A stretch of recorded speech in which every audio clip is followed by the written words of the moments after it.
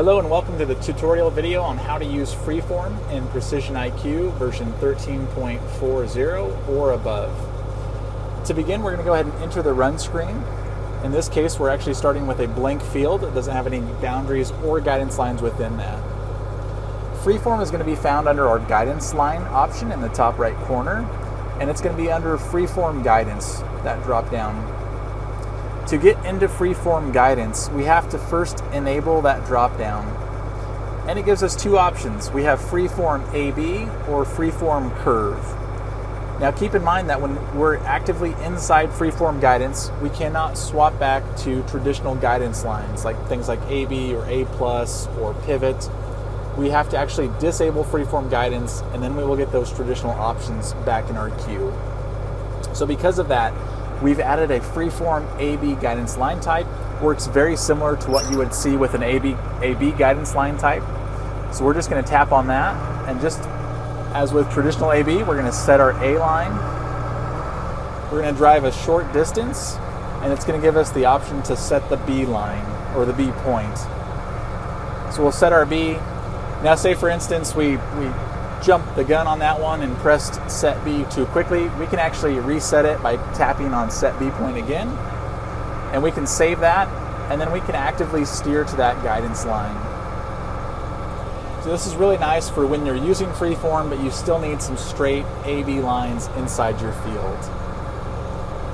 You'll see if I go diagonally across these, it's going to populate an AB line for every implement width that I have across my field here. The second option that we're going to have is the Freeform Curve line. So I'm going to tap on the Freeform Curve line, and it's going to give us three drop downs on how to record this line. There is manual, well engaged, and with coverage. Manual is just as it states. As we hit the record button, it will start recording the line. When we hit stop recording, it's going to stop recording that line. So let me demonstrate that for you here, even while we have our AB Freeform Guidance line type activated.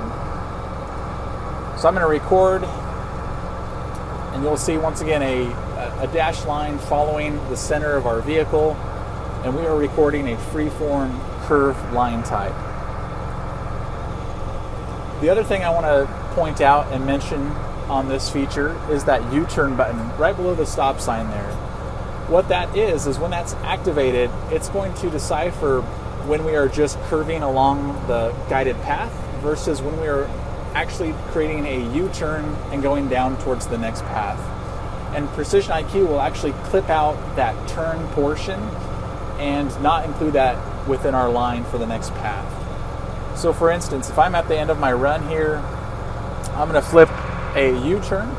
We have that feature activated.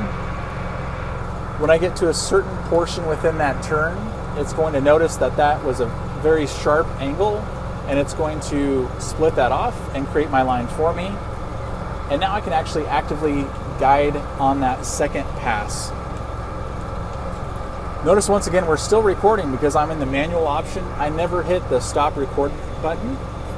If we disable that U-turn feature, then we would actually have to go in and hit stop recording and resume recording every time we wanted to stop and resume recording on turns, for instance.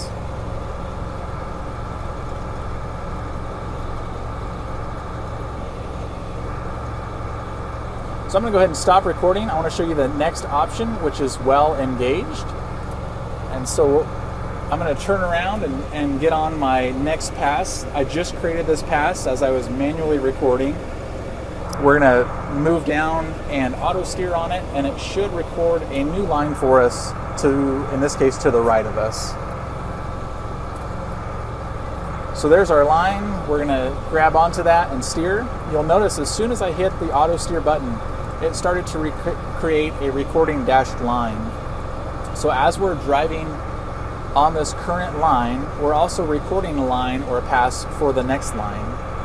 Now keep in mind, if I would stop auto steering, if I would manually take over, my recording is going to stop. So let me show you that. If I manually take over, that manual steering override has taken over and we are no longer recording. The final option is with coverage. So anytime we are recording coverage, be it manually or with an implement switch, it will be recording our line for us.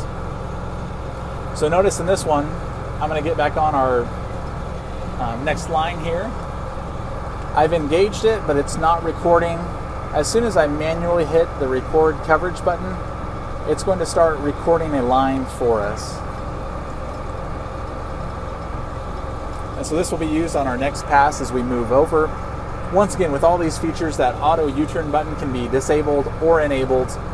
The last thing I want to point out is in the top right corner, we see a new icon between the coverage and the steering icons. And that's showing that we are actively recording coverage right now for Freeform. So once again, if I disable steering, in this case, it's still going to keep recording because we have coverage turned on and we're recording while we're engaged on coverage. However, if I turn coverage off, that stops our recording and we now can move on to our next line.